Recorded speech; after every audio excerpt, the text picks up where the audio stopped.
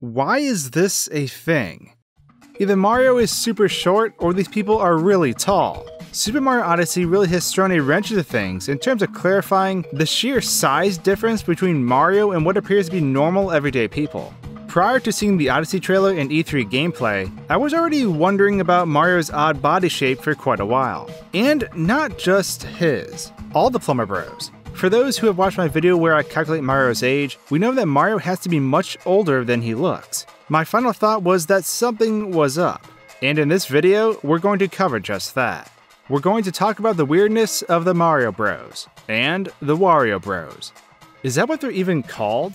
I honestly have no idea, but Waluigi is the best out of any plumber. Just saying.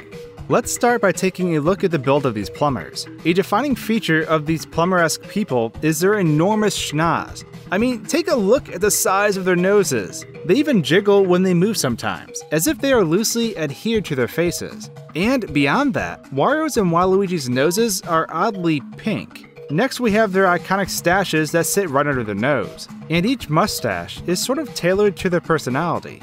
Their heads seem abnormally large, especially in comparison to other human characters in the series. While large heads have always been a staple in the Mario series, I feel like the scale and stature of the plumbers is off. Which leads us to the following situation. We have three very different types of humans here. We have the exaggerated plumbers, the humans who have a pretty cartoony build, and then the most realistic humans from Super Mario Odyssey. However, all three of these humans exist in the Mario universe, and it throws a wrench into things. From what we can tell, the Mario Bros were certainly born in the Mushroom Kingdom. And further support from this comes from confirmation at E3, with an official statement that Mario is a native son of the Mushroom Kingdom. At what point he crossed over to battle enemies in the sewers of New York is unknown.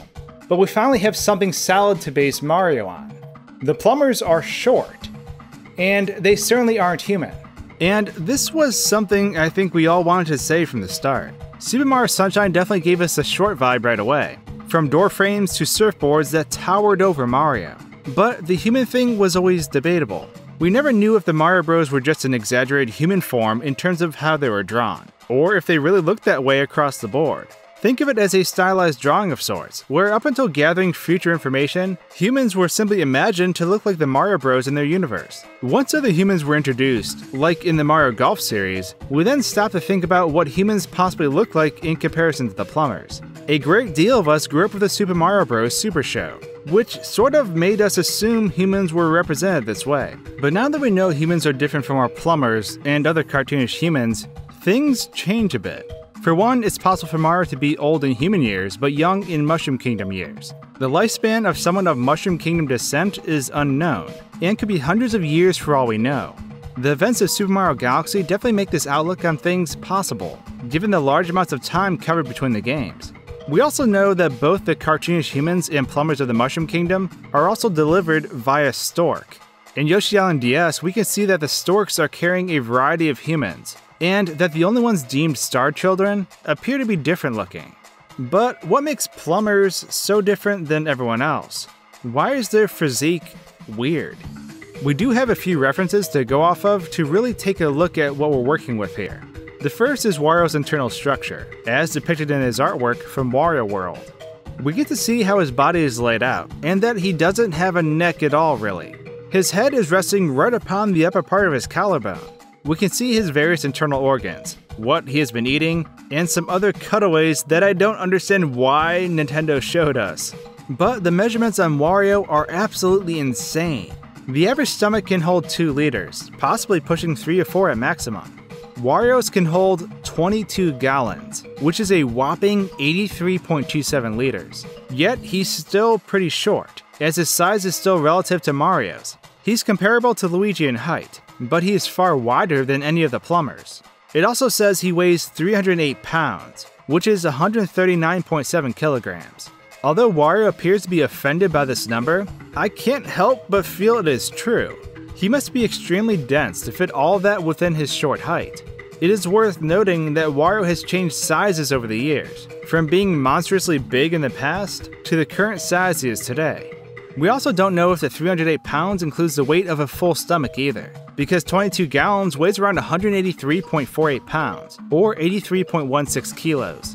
So it's apparent that the bodies of these plumbers don't adhere to normal rules as well, especially given what Wario eats on a regular basis. Swinging over to the second reference, we have the skeletal systems of Mario and Luigi. Both of these skeletons can be sourced from Super Mario Galaxy, and I have to say, they are pretty creepy looking. However, they do have a lot of interesting characteristics that clash with actual human skeletons. For starters, they don't have fingers or toes for some reason. They just have a circular hump where the hand and feet are. Perhaps the fingers and toes are cartilage or something else? It's rather confusing. They also don't have the split in their legs where the tibia and fibula are. Same goes for the ulna and radius split in the arms. Wario, however, does have the split in his arms, which makes things even more odd. He has a collarbone, whereas Mario and Luigi do not. Does this mean they are different species as well? I mean, Wario and Waluigi do have distinct pink noses without explanation.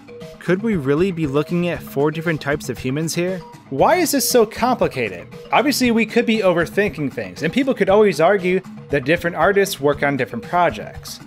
But for me, all of this becomes part of the lore.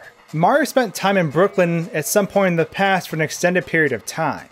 However, unlike what I used to believe, Mario was not a normal human there. He was more than likely an odd one out, based on how short he was and his exaggerated features. This also means Mario can be over 100 years old because we don't know what the lifespan is of a native mushroom kingdomer. I mean, people are just now freaking out about a single gray hair found on Mario's head in Super Mario Odyssey. Is this the first sign of him actually aging? How long until he looks like this fella? There's just so many questions. And with Super Mario Odyssey playing the idea of realistic humans coexisting with cartoonish ones, we are left with the thought that there could be 4 distinct human species existing in the Mario universe. Wrap your head around that for a second. It's a lot to try to understand.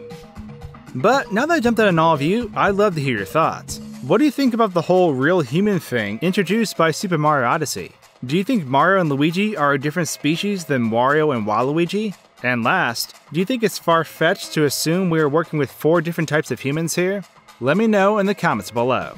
And with that, thanks for tuning in to this analysis of Strange Plumber Anatomy. If you'd like to join me on my YouTube voyage and continue to decode the nonsense that is all things Mario, then the subscribe button is just what you're looking for.